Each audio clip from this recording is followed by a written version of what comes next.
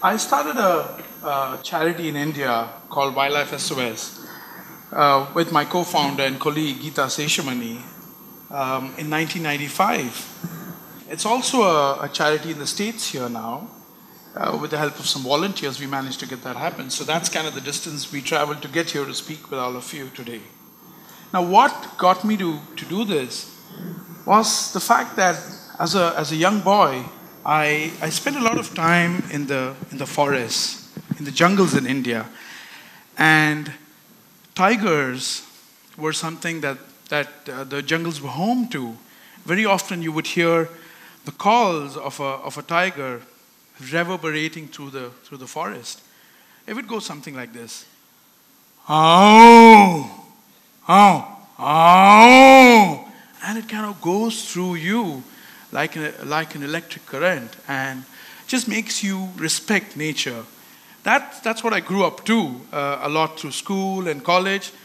Magnificent animals like the leopards that you see every day, the unique sloth bear, not as unique as the drug dealing stuff that we had an earlier speaking about, and the scaly anteater or the pangolin. Now, these animals were getting really rare, and what bothered me was that these animals were disappearing, and it really got to me back then when I was in school. We started noticing a lot of animals being captured, and then we had to rescue. For example, this horned owl was rescued from some poachers who were selling it to someone, where this owl would be an ingredient in a black magic ritual. So this is what was going on back then. And baby bear cubs, again, bear paw soup is a delicacy in some parts of the world, and these are bear cubs that we had to rescue. As this poaching and mass killing of these wild animals went on, it really bothered me a great extent. Nothing was spared. Even cobras, deadly cobras, as deadly as they could be, were captured. Their venom glands gouged out, their fangs plucked out through pliers, and their mouths stitched up sometimes. They would be used for street performances, as snake charmers would use them. And when they were too weak to be used, they would be skinned alive and turned into purses or wallets or handbags. That's what a dead cobra looks like. That in fact is two dead cobras. So no animal is safe. Tigers, leopards, hyenas, otters, every single animal was being poached.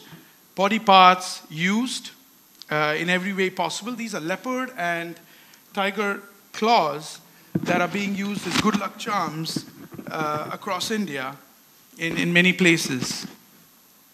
Bear teeth and claws, in many cases these teeth are actually pulled out of these bears when they're still alive and sold off as good luck charms and amulets. Bear parts, as you can see over here, taught me, they're ingredients in traditional Chinese medicine. This kind of taught me that enforcing the law wasn't really going to help. We had to do more than that, and it led me to try and dig deeper and understand the business of poaching. What was this business of poaching? It's an extremely dirty business.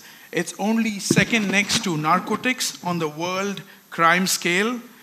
And the fact that India had porous borders across on its borders didn't help. We had wildlife traders using extremely creative and clever methods of getting wildlife contraband out of our country by hiding contraband in bags of salt and sacks of coal and putting them on on the backs of donkeys and taking them across borders. So who were these people? Why were they poaching these animals, and where did they live? Now, this led me to understand the hunting communities in India. This is a hunting community called the Bavarias. This is a Bavaria camp, and they specialize in hunting leopards and tigers and killing them only, largely.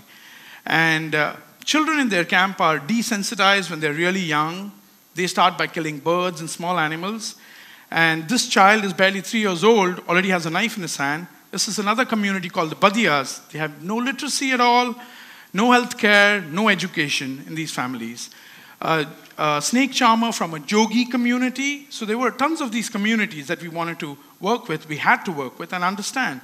Now these communities believed in their elders. The elders in the community, like this man, are the ones who enforced the law. They had their own laws. They didn't follow the law of the land. And they didn't care about jail so much. It didn't make a big deal to them.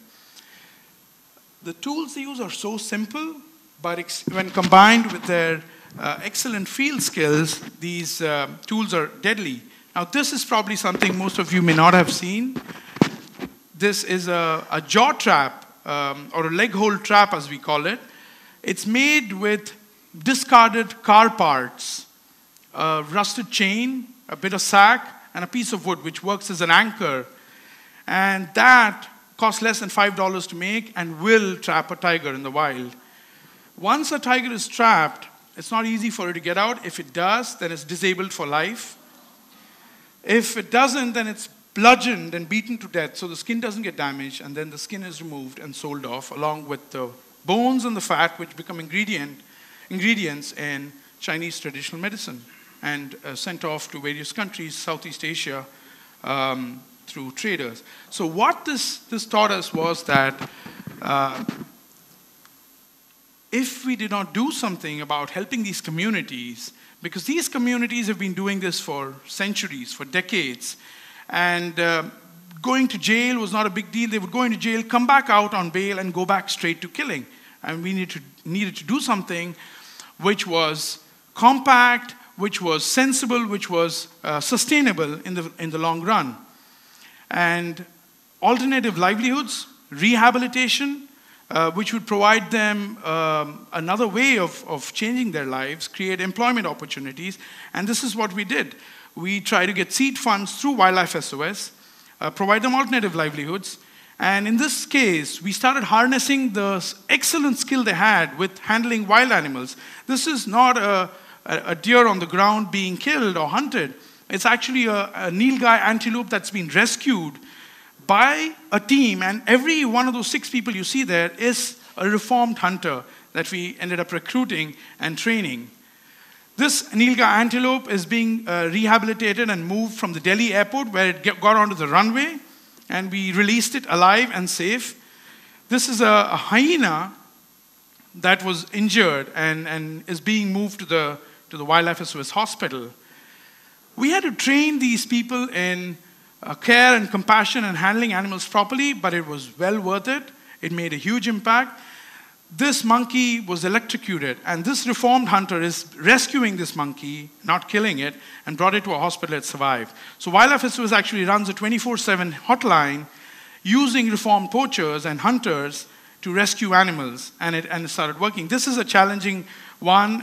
This leopard was trying to cross into a farmhouse, got impaled on a wall-top fence. There was an electric line right next to it, and our team showed a lot of hardiness and courage in rescuing this leopard. But not everything goes as well. In some cases, we have been very fortunate to convert these reformed hunters into intelligence-gathering people. So they go hang out with the bad guys, smoke some marijuana, gather intelligence, pass it on back to us. And we use that intelligence to arrest poachers like this. These are 2 poachers who've been arrested red-handed with a leopard skin. And we've had several successful operations across India. It's worked incredibly well, using the community to infiltrate other poaching communities and learn more about it. This lady had been selling bear cubs for decades. Again, it was our intelligence network developed entirely from reformed poachers that helped us do this. We rescued this bear cub. He was barely 2 weeks old, and he made it eventually. It's really sad sometimes when we have to do these rescues, and you find these orphan cubs and the mothers have been killed. Crime occurs in very remote parts in India, and anti-poaching operations create positive moments and motivation for our enforcement agencies and the police. You know, not often do they get to smile, considering the amount of crime and gory stuff that they have to deal with. So this is quite a rare photo. Now, these children are from these hunting communities. They have never been educated. They need education. Otherwise, they're going to go the same way as their parents have. This girl over here is going to school. We've been able to send her and 800 other children like her to school. Here's a photo of a group of children getting books and just getting ready to go to school. And it's now a proven method. If we can send, if just a few of us in a small organization like Wildlife SOS are able to make this change, if all of us get together, we can make this happen. It costs us about $15 a month to send a child to school, pay the school fees, uniforms, books, etc. And we can make that happen. We can make that change. So the first thing we had to do was take the word impossible and throw it out. Thank you very much. I'm going to end my talk with another call of how the tiger calls in India and in Indian jungles, how you hear that. Ow! Ow! Thank you.